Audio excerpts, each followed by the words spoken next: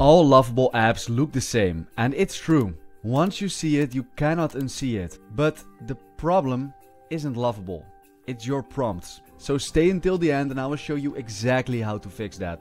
Okay, so for this video I prepared some slides. We will very quickly go through them. After that I will show you exactly what I'm talking about. So I have a good prompt and a bad prompt, and I will show you exactly what the difference is. And my promise to you is, if you watch until the end of this video, you will know exactly how to create the most amazing lovable apps possible. So most prompts look like this. So make a landing page for my AI agency and use dark colors and make it look modern. And obviously a lot of people already prompt better than this, but believe me, I have seen people prompt like this and then be flabbergasted by why it is not looking good. What is missing? We are giving no context, no specifics, no structure, and no quality bar. So AI has to guess everything, and this will give generic output. And obviously that's not what we want. So a good prompt has structure. And we are using XML tags for this. So this is exactly what you see right here. So we have the context and the company info. So for who, for what, and why. We then have design requirements. So colors, style, animations. And you just need to understand the words to use. Because sometimes adding a word like a glassy effect is already enough to create a super cool landing page.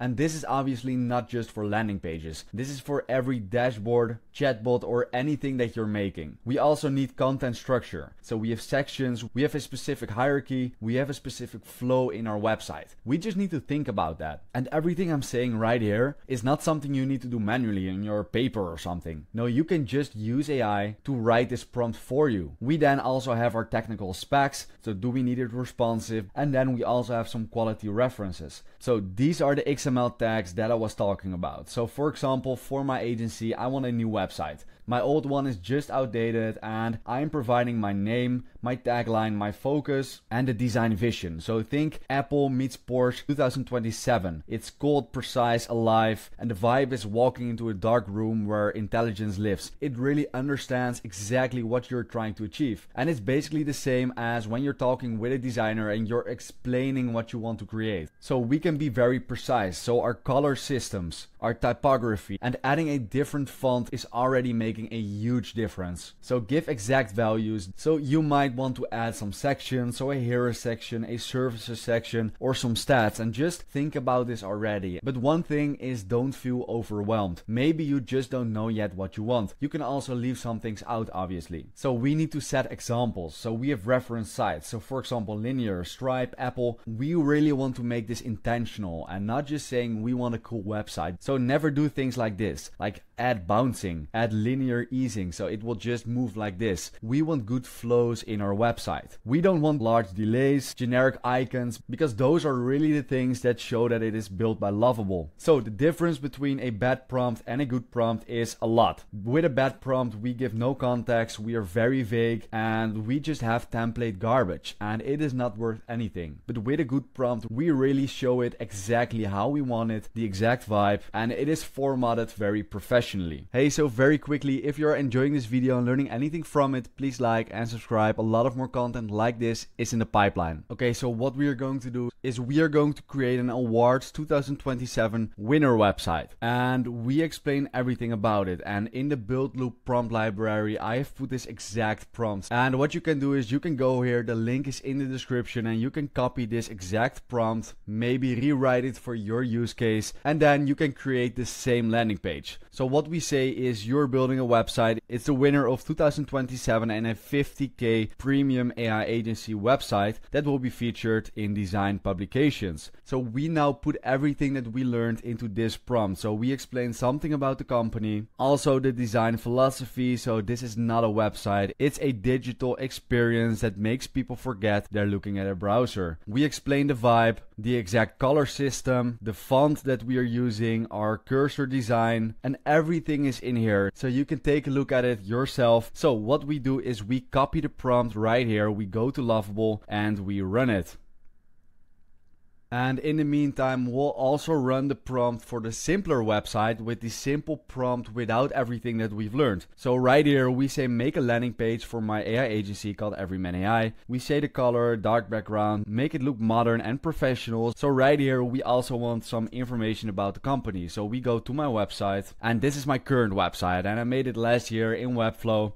I like it, it's alright, but I need a new one. So we copy everything from here, all the content, we go to Lovable, we paste it, and then we run this one. So we can then compare the two websites and see the results for both of them. Okay, so right here we have our first version, and this is for the simple one. So we say make a landing page, we paste all the information about my current website, and it just started to create this. And as you can see right now, it is looking very Lovable-ish. We see all these icons are very much the same as all the other Lovable apps out there. We have our work right here, and it's looking alright. We have this, and it's not very ugly. I mean, we have some hover animations. Yeah, it's alright. This is something that I see a lot of people make. It's very basic. Let me now go to the website with the good prompt, because the difference between this one and the one with the good prompt is insane. So in one prompt we created this landing page. So let me go full screen